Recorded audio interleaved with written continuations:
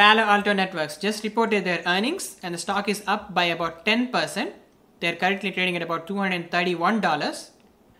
In the most recent quarter, they grew their revenue by about 26% to make about $2 billion. And for the full financial year of 2023, they grew their revenue by about 25%. Palo Alto Networks also gave good guidance for the fiscal year 2024. They're expecting a total revenue between $8.15 billion to about $8.2 billion, which represents a growth rate between 18 and 19%. And they also shown strong billings. The total billings will be in the range of $10.9 billion to about $11 billion, and that represents a growth between 19% and 20%. Adjusted free cash flow margin in the most recent quarter is between 37% and 38%. With respect to the number of outstanding shares, on a diluted basis, they have about 342 million outstanding shares as of financial year of 2023. Previously, I've done a few videos on Palo Alto Networks, so I'm not going to repeat the information that I've covered in there. Instead, I'm going to move on to the valuation to show you the upside. As usual, I'll show two cases, one with reasonable assumptions and the other one with great execution. Let's first look at the case with reasonable assumptions. As you can see on the screen, in 2022, they made about $5.5 billion of revenue.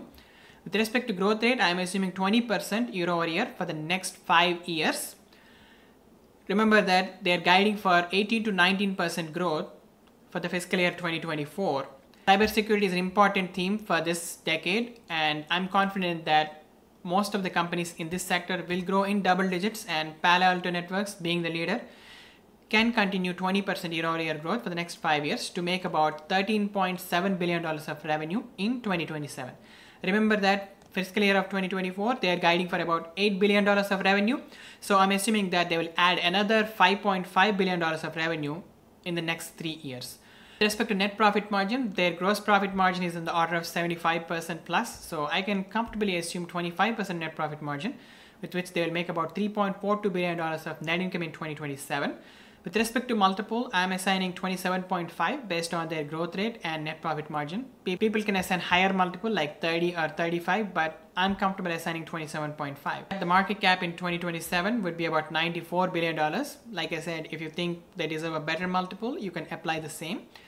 With respect to the number of outstanding shares, as I said before, they have about 342 million outstanding shares.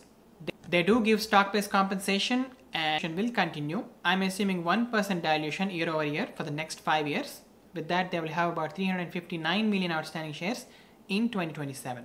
When I divide the market cap of $94 billion with 359 million outstanding shares, I get a stock price of $262. But wait, currently they are at $231, right? So that's about 13% gain in 5 years, which is not attractive.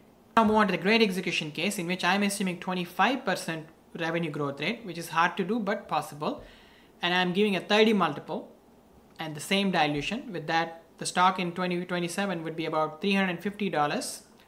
Currently they're at $231, so that represents 52% gain in 5 years in the great execution case. So that's also not too attractive for me.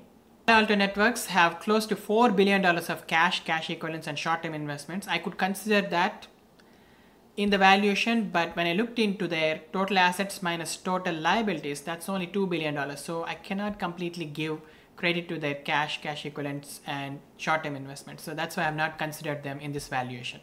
In conclusion, at $231 stock price, I'm not seeing good upside with Palo Alto Networks. So I'm going to stay sidelines with this stock.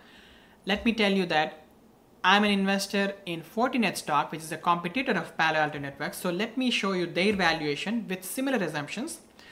They're also as big as Palo Alto Networks. They also made close to $5 billion of revenue for the past 12 months, right? So with 20% estimated growth rate for Fortinet and also 25% net profit margin and a 27.5 multiple, the stock price in 2027 would be about $106. Currently, Fortinet is at $57.95, so that represents an upside of 83% in 5 years with reasonable assumptions. So that's why I'm an investor in Fortinet, and my average cost is close to $60 at the moment. So I'll continue to add to my Fortinet position, and between Palo Alto and Fortinet, I prefer Fortinet. Let me know your thoughts in the comments. Thank you so much for watching.